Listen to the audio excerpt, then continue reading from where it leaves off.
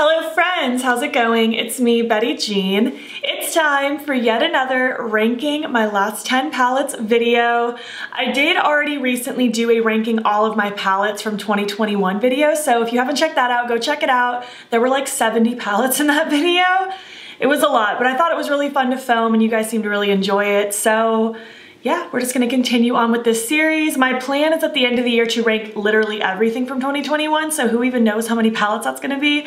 But yeah, we're at another 10. I'm pretty sure half of these were in that ranking my 2021 palettes video, so if you saw that, this ranking might not be that surprising to you, but I still wanted to do it. I wanted just to kind of focus on the most recent 10 and kind of go from there and chat about everything.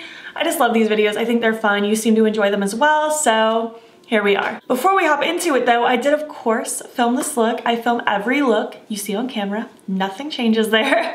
It should already be up on YouTube by the time this video goes up. It's part of my 2 looks video with the Lethal Cosmetics Lethal is Dead palette in collaboration with Teresa is Dead. And let me just give you my details. My plugs today are from Hear No Evil Jewelry on Etsy. You can use my non-affiliated discount code Beautbean for 10% off. This choker is from a local shop in Orlando called Prometheus Esoterica. My ring is from Edilove, and I think I got this hat off of Amazon, but it's many, many, many years old, so I'm not totally sure on that. Anyways, without further ado, let's just hop in and rank my last 10 palettes. All right, so just to kick it off, I did want to say I don't really dislike any of the palettes this time. I think they're all good in their own way. The bottom couple aren't like my favorite thing on the planet, but I don't dislike them per se. Kicking it off with number 1, this is the Fine Feathered palette from Colourpop. It is a 9-pan monochromatic palette. It is berry tones, and I do like this. I think it's pretty.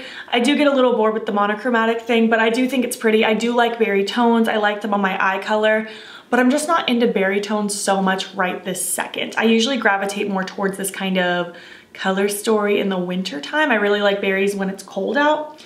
I don't know why. So just because I know I'm not really gonna reach for something like this that much right now is the reason it's ranked lower. I have a feeling that if it was like January when this ranking was happening and this palette came out, this probably would have gotten pushed up a few palettes, but just as it stands right now compared to how I'm feeling and just what I have else to talk about, that's why this one's so low, but I don't dislike this one. I think it's pretty. There's no pressed glitters. We have a lot of mattes, 2 really pretty shimmers. I do like this one. I think it's really cute. So yeah, there's that. I did do a video where I played with both this and the High Tide palette at the same time. I did kind of a 2-tone look, and I do still plan on doing a TikTok/Instagram video with this. I just haven't done it yet. I think I'm gonna do it really soon though, so stay tuned for more inspiration. Moving on, ranked number 9, I gave it to the Rare Beauty Confident Energy palette. And again, I don't dislike this palette per se. I just simply don't reach for all shimmer palettes too often. Let me try to hold this in a way that you can like see it. It's so like reflective. I did already use this in a full face get ready with me with mostly Rare Beauty. And have I done an Instagram video with this yet? If I haven't done it yet, it's coming soon because I definitely want to film a TikTok and Instagram video with this.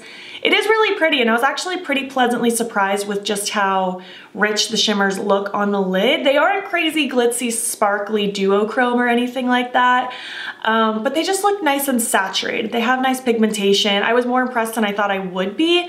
I will say this isn't my favorite thing from Rare Beauty. I definitely am vibing more with the cheek and lip products more than the eye products, but I do still like this. I think it's nice.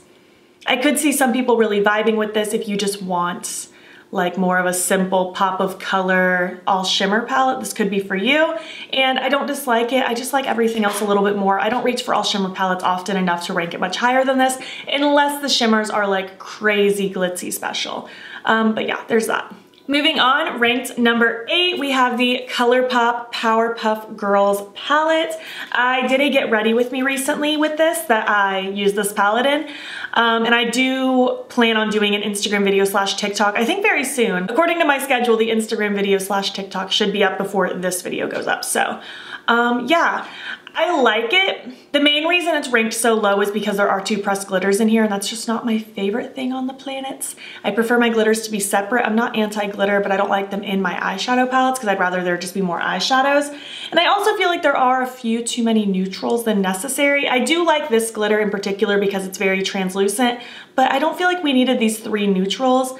Overall, I do think it's really cute though. I really like how saturated and bright these mattes are down here. The shimmers are really cute. I feel like it does encapsulate the Powerpuff Girls pretty well, but I do think some of these neutrals could have been swapped out for something a little more exciting. Like we could have done a nice bright purple. We could have had a really nice true red. That would have been really cool. There's a couple tweaks I feel like that could have been made, but overall I think it's cute. It's just not like my favorite thing on the planet. So there's that. Okay, so moving forward, I would say everything else are things that I genuinely like more. I didn't dislike the first 3, but all the ones going forward I like a lot more. They're more in my, yeah, I'll probably keep that for quite a long time category. Ranked number 7 is the new Alter Ego Shadow Kiss palette. This is a dupe for the Natasha Denona Glam palette, I believe. I did already film an Instagram video / TikTok with this, so go check that out. I love cool tone neutrals. It is my jam. If I'm gonna play with neutrals, it's almost always cool tones, and I could easily see this becoming one of my go-to neutral palettes. Either this or the That's Taupe. I don't think anything could beat the That's Taupe, but this comes pretty close. And I'm so happy because this does not have any of those creamy matte formulas in it that they've been doing lately. I'm so thrilled that it's just their regular powder matte formula because it's so good and their shimmers are so lovely, especially Shroud. Such a beautiful dimensional shifty shadow. I'm really into this. I think it's gorgeous. I feel really pretty wearing these kinds of colors. Honestly, I thought this was gonna end up being a little bit higher on my list, but everything else just beat it by a little bit. But I'm quite enjoying this one. I'm really happy that it exists. I will say when I first saw like the sneak peek of just the packaging, I wasn't very excited because I was like, it's gonna be golds and warm tones, but the inside completely surprised me. I feel like the inside does not match the packaging, and I'm very pleasantly surprised with what the inside was. I love this, I think it's gorgeous. Moving on to finishing off the bottom 5, ranked number 6 is the Cherry Crush palette from Colourpop. Now, when I first saw pictures of this, I was very unenthused because I thought it was just another monochromatic pinky red palette, but seeing it in person, I feel like it's more exciting than pictures let on, and I personally don't consider this a true monochromatic palette because here we have more like bright hot pinks, in the middle we have more brighter reddish raspberry kind of tones, and then over here we have almost plummy tones. So we have different things going on. Again, no pressed glitters, which makes me thrilled. We have 5 mattes, 4 beautiful shimmers. I did do an Instagram video / TikTok with this. I love how bright this palette gets. It's very cute. I am gravitating towards bright colors lately. Obviously not on my eyes today. I'm a little more dark and moody, but as a general rule, I'm really feeling bright tones right now, so that's why this one made it up pretty high. And I'm just really enjoying how versatile this is. Again, we have like a really deep plum, but then we have like a really bright reddish color, and then we have like these more fuchsia-y hot pink shades. I think it's really cute. And I'm really happy with this one, and I really like the cherry theme. I think that's adorable. Moving on to my top 5 of the recent last 10 palettes. Number 5, I'm giving it to the High Tide palette, and I know I just said that monochromatic palettes aren't like my favorite thing in the world, but this one is the exception to the rule. Once in a while, a monochromatic palette comes out that blows my socks off, and I'm not anti-monochromatic, like I will use them 100%, but I just like more of a curated, interesting color story. This is gorgeous. I'm shocked that Colourpop has not done teals before. I feel like this was actually needed in their lineup of monochromatic palettes. It's gorgeous. We have beautiful mattes, 3 lovely shimmers. I love the tones in here. Again, I featured this in that video with the Fine Feathered palette where I did a 2-tone look, and I also did already upload a TikTok / Instagram video. It's just gorgeous. It's stunning. I love these colors. I love teals, blue, green eyeshadow. It just gets me going. Never get sick of it. This is so fun, so pretty. Probably one of my favorite monochromatic palettes in their lineup, if not my #1 favorite. It's really good. I'm really feeling this one. Moving on to number 4, this is the Alien Cosmetics Bunnies palette. I was so stoked when they reached out wanting to send me this. I've been wanting to try them for a while, and I'm so pleased with this palette so far. I did already upload an Instagram video / TikTok, and I really want to upload a get ready with me playing with this at some point so you can see it on YouTube as well. My filming list is just so long and I'm trying so hard to fit everything in, but I'm loving this. The mattes are very pigmented and very blendable. Even the purple didn't really give me issues, and sometimes purples can, but this is just really pretty. The shimmers are absolutely luscious, especially like these two right here. They're so wet and shifty. I'm very pleased with this palette. It makes me very happy. This was a very good first impressions of me trying Alien Cosmetics, and I'm definitely gonna be keeping my eye out for them more because I might be interested in trying more things from them down the road. Moving on to the top three, I love, love, love these next three. These three are like wonderful, like some of my favorite palettes I've tried lately. Number three is the Colourpop Lush Life palette, and this just proves that Colourpop can come out with really interesting curated palettes. It can be done. This one's really hard to show on camera because it's so gold reflective on the back. I'm so sorry.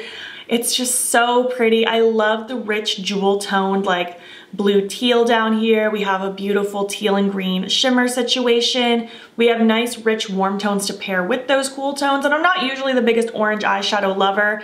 Have been more into it lately. Something about this time of year. I think it's like the summer and me transitioning into fall vibes, even though it's not even close to fall, it is in my heart. I'm feeling it more. I don't know, I just really like this pairing of colors. The only thing I would change about it, and I realized that because of comments from you guys, is I would add a bright yellow matte because I feel like that would have just added more to like the Lush Life toucan kind of vibes because there are toucans on the front of this palette. But overall, I love this palette. I think it's gorgeous. One of the best ones Colourpop has done this year, and it makes me really happy. Moving on, ranked number two is my Teresa is Dead palette with Lethal Cosmetics, the Lethal is Dead palette. I'm having so much fun with this. Like I said, the look I'm wearing today is from my 2 looks video. I did also already upload a first impressions and a TikTok/Instagram video. So if you need some inspiration, go check those out. I've posted a lot with this palette. It is a spooky dream. Teresa is so deserving of this, and I'm so proud of her. She killed it. I love these colors. We have delicious pinky tones and blues, green, purple. It's all so good. I love it. I love the matte to shimmer ratio. I love Lethal's formula. I'm so pleased with this, and I just could not be more proud of her. She's just one of my favorite people to watch on YouTube, and I'm so thrilled that she got to do this. And it is easily one of my favorite palettes of the year. I'm so impressed with this palette. It's so much fun. And finally, rounding it out, number one, I don't think this is gonna surprise any of you because I've been so obsessed with this palette. I'm so happy I treated myself to it. It makes me so happy. I've already done a first impressions video, a TikTok/Instagram video, and a 2 looks video. It is my Glamlight and Michaela palette. I'm so happy with this. It's so beautiful. And listen, I know, it surprised me too that I was super into a 30 pan palette because ordinarily I don't go for large palettes. I like it to be, usually 24 is tops, but I really like it to be 15 shades or less. Honestly, a 9 pan palette is usually my go-to. But I just love this. As soon as I saw pictures, it just stole my heart. There are so many delicious grungy shades in here. The shimmers are as beautiful in real life as they look in pictures, if not even better. They're so reflective and shifty and beautiful. I'll be honest, I haven't touched the neutrals except for this one, and this actually leans more purple, but everything else is just so delicious and lovely. I've had 0 problems working with it. I have seen some comments that some of you have issues working with this palette, that it's difficult for you to use. I personally have had 0 issues. It's a breeze for me to work with. Everything blends like butter. I could not be happier. One of my favorite palettes of the year so far. It makes me so thrilled. I'm so happy I decided to treat myself to this palette because it makes me so happy. So yeah, this is my latest ranking my last 10 palettes video. Let me know what you think. Let me know if anything in my ranking surprised you. I would love to know if you've tried any of these out, what you think of them. If you want to pick any of them up, let me know everything down below. If you made it to the end of this video, leave me your last 10 most recently used emojis. And if you liked it, please make sure to give it a thumbs up. If you're not already, please hop over to my Instagram. It's Beautbean. Follow me there. I post every single day. And don't forget to subscribe. I'm posting most days here as well. Thank you so much for watching, and I will catch you in the next one. Okay, bye.